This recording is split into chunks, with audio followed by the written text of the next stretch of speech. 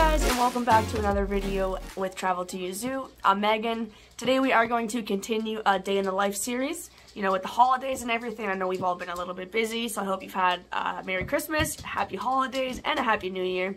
And with that, we are going to get into today's video. Today we are going to go over my rat colonies, as you can see in the background. Now, I do breed rats here at the zoo, and I do that for a couple of reasons. One, it's to feed the snakes, because when you have multiple snakes, it does get expensive. Breeding your own rats, it kind of evens itself out in the end. So I have some rats here that are... Hi, Zeus. I have some rats here that are breeders, and then, as mentioned, some that I do feed off to my snakes. Oh. So we're going to meet the rats today. We're going to go over the housing for them, and the process that I do with these rats on a weekly and daily basis. So this is the first batch of rats that we're going to talk about. These are my two rats. Trying to see who is who here. This is Ron, and this is Harry, and then this is the girl, Hermione. There usually is another female in here, but she's actually currently with babies, so I do separate my females when they're having babies. I got to get them some water here. I'm actually doing all of the rat work right now. So I figured it's a great time to film the process of what I'm doing. So I am in the process right now of getting everybody water. I cleaned this cage yesterday. I cleaned a few cages up here yesterday, and then I'm going to do the rest of the cages downstairs, which is where the majority of the rats live. So this cage is great. This is a two-storied, I guess two and a double half-story cage. Sorry for the focus not really working there. It's plenty of room for them. I do have a wheel down here as well, although I don't think they really use it. These guys don't seem to use the wheel a whole lot. A couple different hammocks and sleep areas. They love to pile in. Here, let me open it up. They love to pile in this thing back here. That's like their favorite area to sleep. They're super, super friendly. All of the rats here at the zoo are very, very, very friendly. Even though they are feeders, these guys, like I said, are breeders. They're pets. They're not feeders. Even though they are, all the colonies here are treated well. They're always giving me kisses. You can see here, this is Ron back here licking my hand and being all sweet. Harry's always trying to come out. These guys are very, very, very nice. And up here we have little Hermione.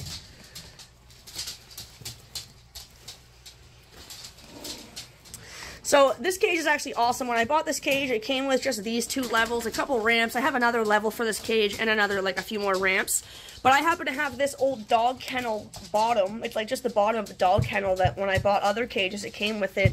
And it honestly, it fit perfect. Look, it fit perfect inside the cage. I couldn't believe it. It was meant to be. So I just drilled some holes along the edge, zip tied it in a few spots. I also put a piece of wood across here just for an extra support. It's got a little bit of an edge, very tiny edge, so I can put some shavings in it to kind of keep it in. But I think I do want to create something like a little barrier to keep more of it in, because it does fall over the place. My dogs are playing. These two are always playing. Here is Minnie and Stuart. Stuart is a girl, despite the name.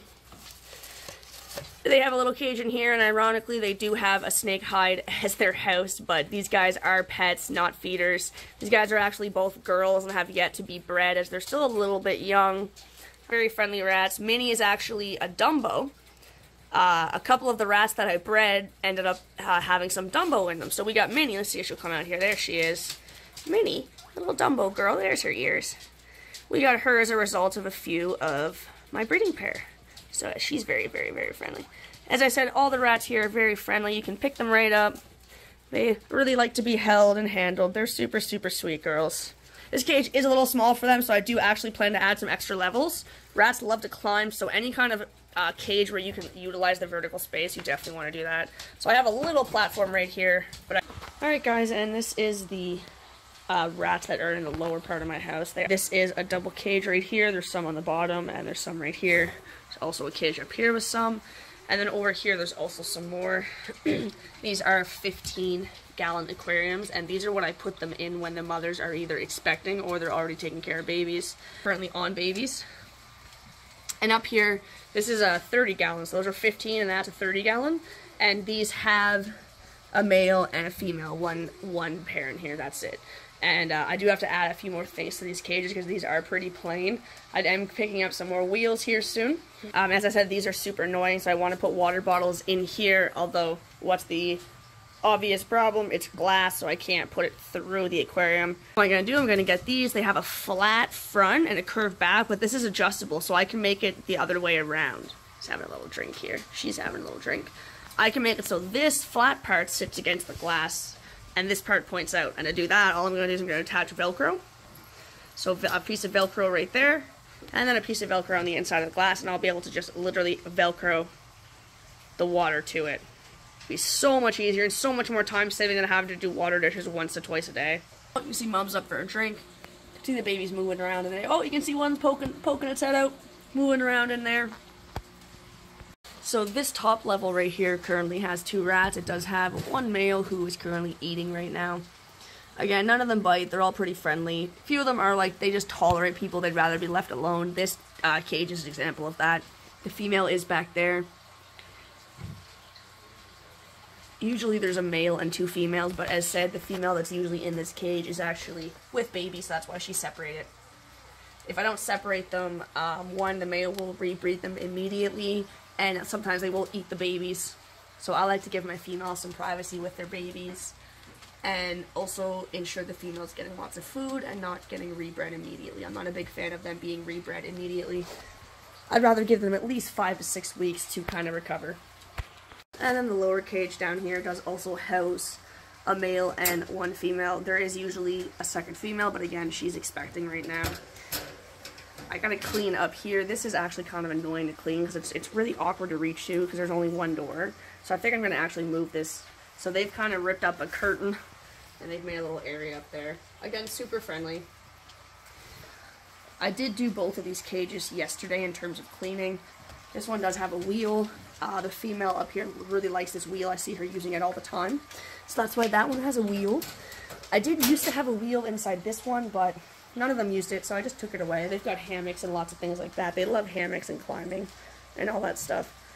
But yeah, I don't feed my rats treats through the cage, so they're not like, as you can see, they're not going to bite me as soon as I put fingers in the cage. I definitely say that's a no-no. Don't feed your rats or anything, any animal really, through the bars of the cage, because they will learn to bite if you do that. This has 2 separate doors, so it's the perfect cage to turn into a 2-story cage, to be able to separate it. And what I did is it came with levels like this, and 2 of these levels side by side actually fit perfect enough to separate the cage. As you can see, there's 2 levels side by side, and it's perfect. The only thing is that these levels have a hole in it. They each have a hole like that. What I did is I actually had a tin of those quality inn treats. Quality street treats. Hey buddy, he's curious of the phone. Hi. Anyway, so I have this here and I have the cover over here. And what I did is they fit perfect. They covered those holes perfectly. Just put a few little tiny screws into it and boom, it covered it up. So now these 2 colonies, they're called rat colonies, are separated. I do keep my colonies separated because if I don't, males will fight. Unless you bond males as babies or, yeah, basically as babies, males will fight. So if I were to just put this male in with this male up here, for example, they would fight more than likely and possibly to the death. So we definitely want to avoid that. Up here is another cage with a male right here and a female. This male is very friendly. He's a little shy, but once you actually pet him, he's quite friendly. The female is, I think, up here sleeping. There she is. This one is really, really friendly. This one I actually raised from she was born here. Growing out a couple of the ones upstairs you saw earlier. And this one's very, very, very sweet because I've had it since it was a baby. So I spend time with my rats. I give them good cages and enclosures. I make sure they're happy. I find that really important. So this is their cage here. Lots of hammocks. They love hanging out up here. That's probably their favorite. I trial and error with wheels. I did have a wheel in this. They never used it, so I took it out. So when I divided this one, it doesn't have an edge or anything. So the shavings, they get thrown everywhere. It's really annoying. This cage has a lower bottom, so most of the shavings are kept in. So what I did is I started lining this cage up here so that the shavings stop flying everywhere. So far today, I've done back of both of these cages like this. So yeah, we're going to do this side as well. For the water bottle, all I'll do is I'll poke a hole in the plastic so that this drinking part can go through it and still into the cage. This cage is actually what I want to do eventually. Corrugated plastic that you get, and they drill the hole in it, they put a bolt through, and then they just twist it on right there. So it's actually movable. And then over here I do have another spare 15-gallon aquarium that is used for moms and babies.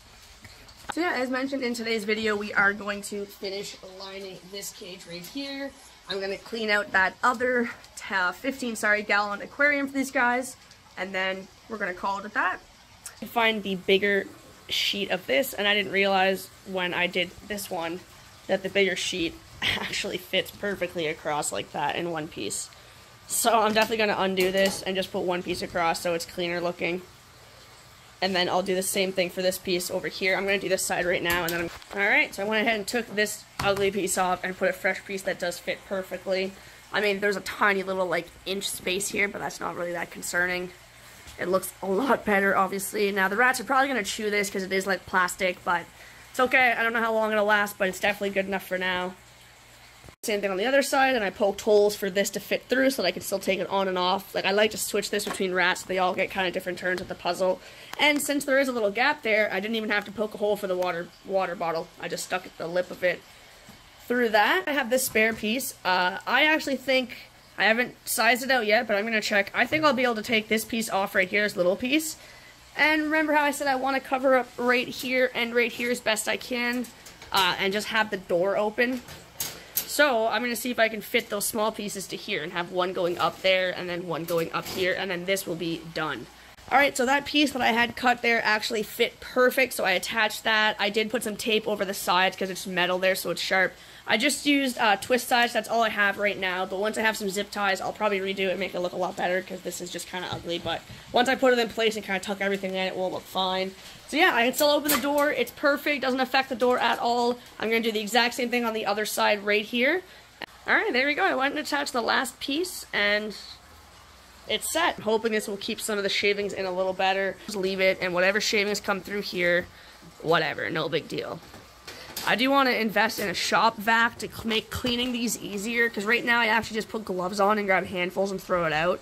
And then I use a cleaner and some paper towel and clean it out, but it's annoying. I'd like to get a shop vac, like a wet dry shop vac, and I can just suck it all up. Be so much quicker, so much easier, save me a lot of time.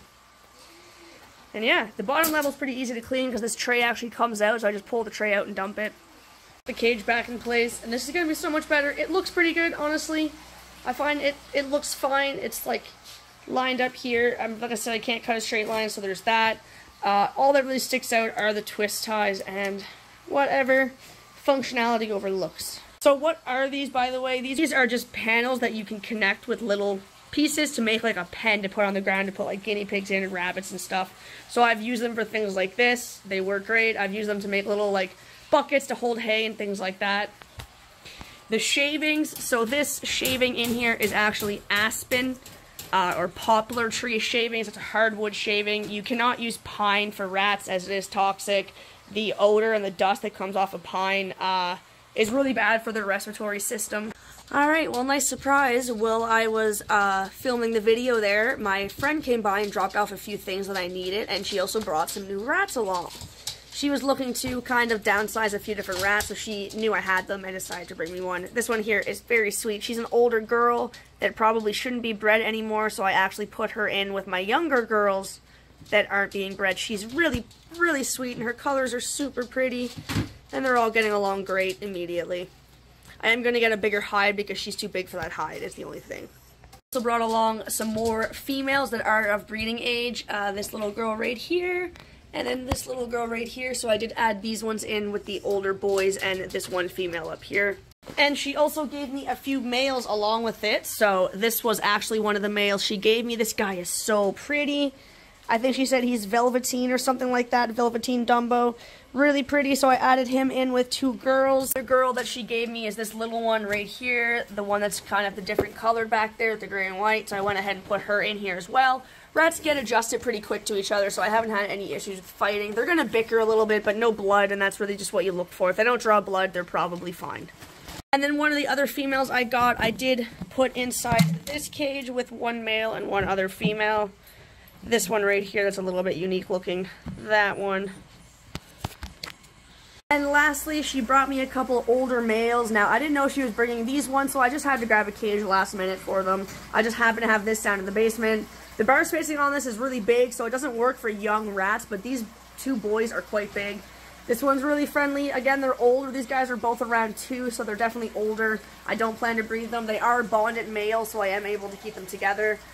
So I put them in this cage. This cage is completely empty. That will change. As soon as I have more wheels and more stuff, I will fix it up and get them lots more room. Alright guys, well that's going to do it for today's video. I hope you enjoyed this part of the series all about my rats. If you did, make sure you hit that thumbs up button, subscribe to the channel, and drop a comment below. And I'll see you in the next video.